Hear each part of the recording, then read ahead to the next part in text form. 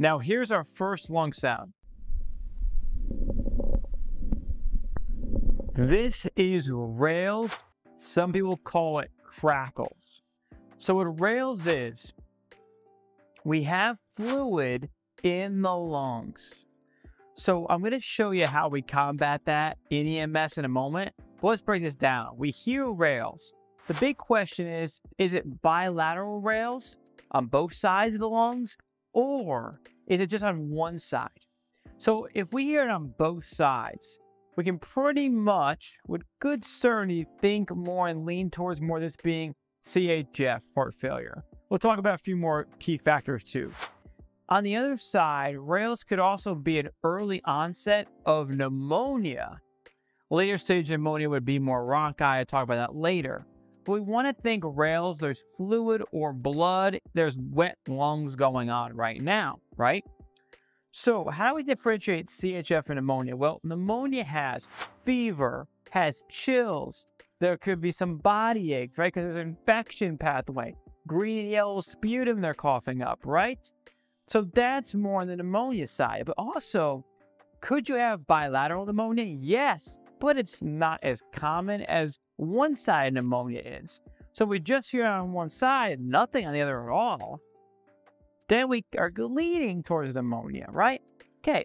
Now, with CHF, the big key, pink frothy sputum, because you're coughing up that sputum, that rate of cough of blood, right? And the other thing we look at is hypertension and then JVD, right? Remember, I always say, blood backs up, right? So with CHF, that's something we want to look out. In this case, you have blood backing up in the system, in the body. Could be like pedal edema, JVD, but in this case, we are rails backing up into the lungs. So if we have a CHF, what do? Well, a few things that can help, okay? Positive pressure ventilations could help, of course, if your patient needs to be ventilated. But in reality, your patient is going to be usually awake and talking to you.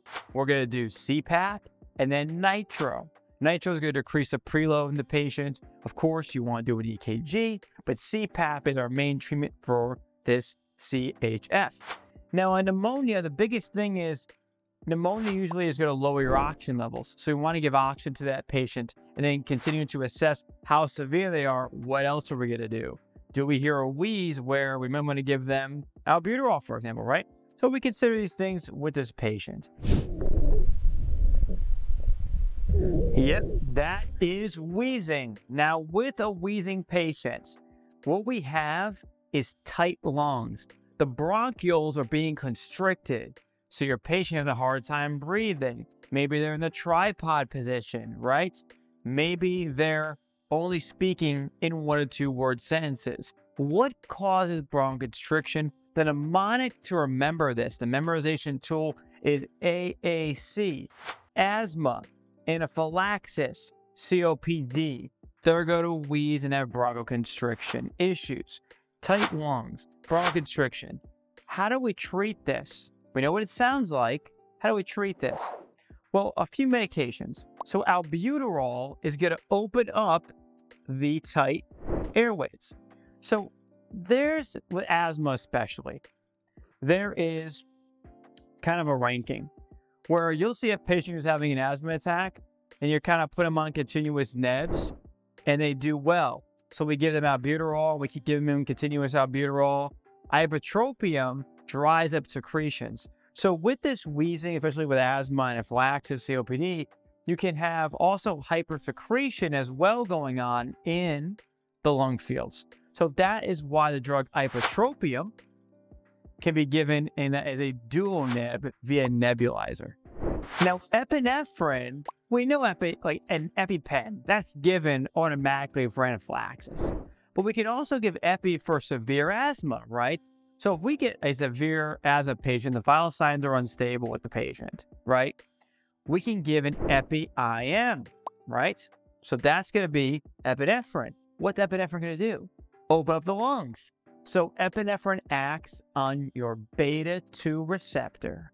And when the beta-2 receptor is activated, it causes bronchodilation. The same receptor albuterol acts on. The epi gives a little more punch, it's a little stronger. Salumedrol. Well, think about this. We have an inflammatory process going on right now. So we can use a steroid, an anti-inflammatory, like Salumedrol, a steroid, to help with that. It's not going to help immediately, but you want to start that as soon as you can. It's going to help that process. Then finally here we have magnesium. Now magnesium, if you don't know, can be used in cardiac, OBGYN cases, and respiratory because magnesium is a smooth muscle relaxant. So kind of the last stage here, let's say you got a really severe asthma patient, you give continuous NEBs, give epi, give Salumedrol, you're transporting, maybe if you have a long transport time, the patient's pretty critical. You could do a magnesium drip. Remember, magnesium is measured in grams, not milligrams or micrograms, grams magnesium.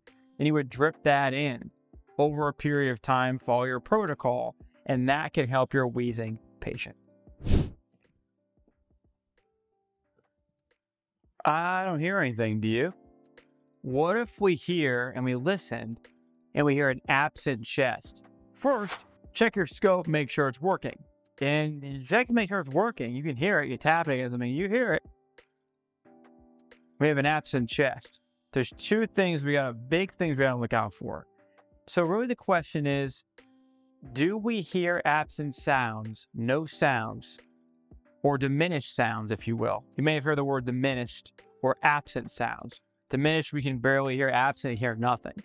If we hear diminished or absent sounds on both sides, bilaterally, I'm thinking more of severe constriction, with severe bronchitis so bad I can't even hear a wheeze, right? This is, again, treat it, NEBs, epi, mag, Salumedrol. But what if I'm at a traumatic patient? So this is more medical, right? What if I'm at a car accident patient and I hear, or anyone who, it could be medical too, because remember, pneumothorax, yes, it's trauma, but tall, lanky people can have a medical pneumothorax too. What if on one side I hear absent or diminished, the other side's fine? Then we start looking for signs and symptoms of a tension pneumothorax or a simple pneumothorax. JVD, remember that, jugular vein distension, neck, trachea deviation, the trachea is off its position, it's moving, high heart rates, low blood pressure. How do we treat that? At the BLS EMT level, give high flow oxygen, rapid transport. Paramedic level, needle decompression. What happens in pneumothorax is we have air that has entered inside the chest. And this air is compressing up and collapsing the lung. The lung basically has a puncture in it, right? Which is causing the lung to get smaller and smaller and smaller because it's being pushed by air in the pleural space. Your lung is literally collapsing. So this air that's pushing on the lung, we put a needle in the chest, it allows that air to escape. And the lung now can reinflate. And what a feeling that is now able to be reinflated. You literally saved your patient. In hospital, they're going to put a chest tube in there to maintain that for even longer. And on a really long transport, you may have heard, you might need a needle once and then needle again if it gets worse. So just a quick pearl. That is rhonchi. Say it with me. Rhonchi, you got junk in your lungs. You hear rhonchi? You got junk in your lungs. But always remember that, rest of your career, rhonchi, you got junk in your lungs. This infection pathway, I think about pneumonia, illness, infection, green yellow sputum, could be a cough, could be painful to breathe, right? Do you need airway support? Where are they at? Do they need ventilation? Do they need other airway devices to assist them? That's what we want to look at here. We're evaluating this patient. How far along are they with this infection? Are they speaking in 1 or 2 word sentences? How labored is their breathing? What's their O2 sat? Give oxygen as needed. Chills, fever, body aches, infection. Rhonchi's infections. Remember, you could have pneumonia on both sides, but it's usually on one side. But you could have bilateral pneumonia. It's definitely possible. But if you're on one side rhonchi, you might have pneumonia. Think about these things. That is stridor. Now, wait a second. This is the lung sound video.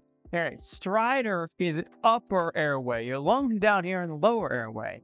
So stridor is an upper airway sound. But I want to include it for you here.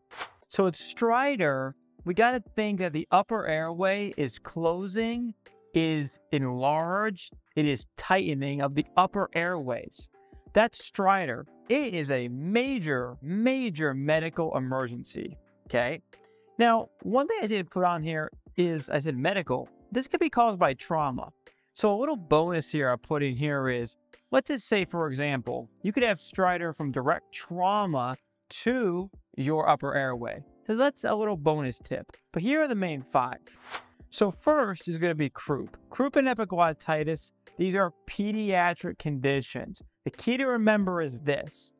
Croup is more gradual. Epiglottitis is more instant. With croup, you have a barking cough. Epiglottitis, you have drooling. It's painful. Croup, you have that classic barking cough. Croup happens to people around 4 years old. Epiglottitis can happen to anyone, even an adult. Epiglottitis is, simply put, it's inflammation of the epiglottis. So croup is an infection. So is epiglottitis can be an infection as well. But think about these things to differentiate, right? The other thing we have is airway inhalation burn. So if someone's involved in a fire, we can have an inhalation burn of the upper airway that causes stridor. Look for any soot or anything on the face that may clue you in, or if they're involved in a fire, then we obviously clue it in. FBO has a foreign body airway obstruction. So legitimately, do we have a partially occluded airway, right? If we hear stridor, it's partially occluded. If we hear nothing and it's absent, they're not breathing, well, they could have a full airway obstruction. At the paramedic level, it's something called, I'll put a picture of McGill forceps. So what you would do is use the laryngoscope blade, you'd open the airway, you'd visualize the obstruction, and then take it out if it was a full obstruction, right? We want to try and help the patient clear it or cough it and try to get it down if it's partially. Or if we have to get it, we can still go get it. And then anaphylaxis. So anaphylaxis, obviously, is 2 or more body systems being affected by an allergen. So, for example, nausea, vomiting, wheezing, hives. That's anaphylaxis, right? So anaphylaxis can also cause stridor and wheezing as well. So watch out for that. And of course, with that pathway, Benadryl, Epi, NEBs, usually are nauseous like Zofran stuff. So those are things we want to look for with anaphylaxis patients. Now, a lot of you asked in the comments about how to prepare for school, how to get through school, and how to pass NREMT. The first link in the description is a study tool that I give to all my students to accomplish all of that. It's called the Video Vault. Inside the Video Vault is over 480 videos of content, audio files, worksheets, practice quizzes, our community group. What I do in the Video Vault is take all the concepts you need to know to pass school at NREMT, and I break them down simply for you, so that way you just follow along with the videos, you follow the study plan, and you pass. I give my students lifetime access in the first link in the description, and I'll see you on the inside.